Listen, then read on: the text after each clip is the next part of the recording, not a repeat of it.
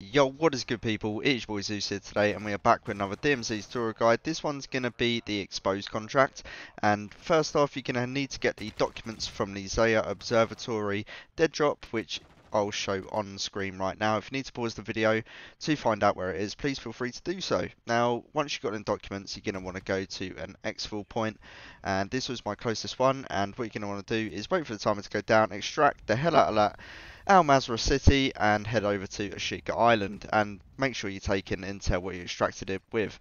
Second off, when you get to Ashika Island, go towards the weapon case on your minimap, and once you're here, go to the roofs exactly where I am, taking a sniper or an LMG and keep looking where that Wilson is, and you keep just keep shooting it, and if he does target you and start shooting you, just hide, like go behind the actual roof so he can't shoot you, then take pop shots at him again, like keep ducking, going forward, shooting, ducking, and you will eventually get him to where he's smoking, and you will see I take the last shot here and the Wilson is eventually down. It does take quite a while. Now you have to go over to the Wilson and hack the security system so you can actually enter the castle.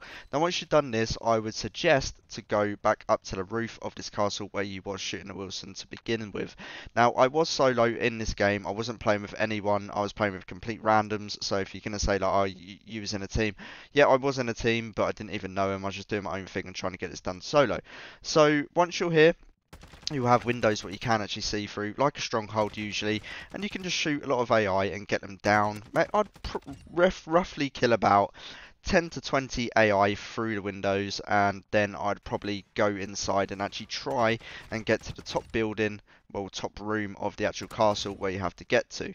Now as you can see, I'm literally taking pop shots at them, and there is actual tactical cameras set around the actual castle. I think there's 3 of them, but I just couldn't be asked to take them out, to be honest. If you're going to go in there, they're going to spot you anyway.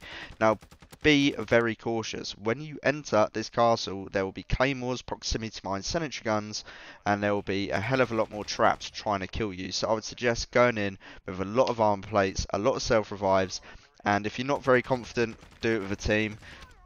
These guys were going for the weapons case, I believe, and eventually I did end up leaving them. These riot shield people, I would suggest running the semtexes so you can stick them.